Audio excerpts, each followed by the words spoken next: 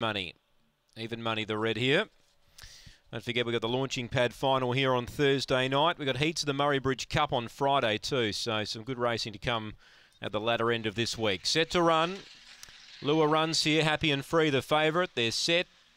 Racing, jump pretty well, should have the speed. Burning up, Stormy Missile takes it on and runs to the lead. So Stormy Missile from Happy and Free, 3 to Invictus Lenny, Velocity Comet, then Glorious One, last is Rising Moon. Leader Stormy Missile, treks away from the rail, gives Happy and Free a chance. Happy and Free comes at the leader, running on Velocity Comet's the late knockout. Velocity Comet drove hard and beat either Happy and Free or Stormy Missile. They're very wide out. Invictus Lenny, Glorious One, Rising Moon, hard up on the inside. I think you'll find Velocity Comet will get this. They're wide apart.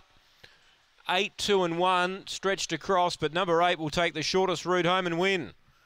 Velocity Comet looked like it might run a handy third at the top of the straight, but courtesy of the fact that the front two have run off the track has allowed Velocity Comet to get a beaut run through and takes the win for Kim Johnston.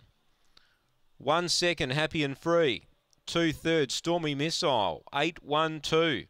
4 fourth, Invictus Lenny. 8, 1, 2 and 4, take note. 8, 1, 2, 4.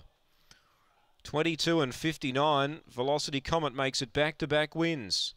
7.04 the early split, 12.60 on the way home. It's ahead by half a head. 8, 1, 2, 4 after the running of the third.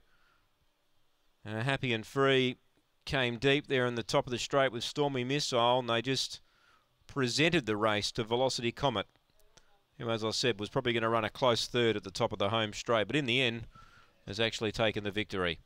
8, 1, 2, 4 on the third, just standing by for the all clear.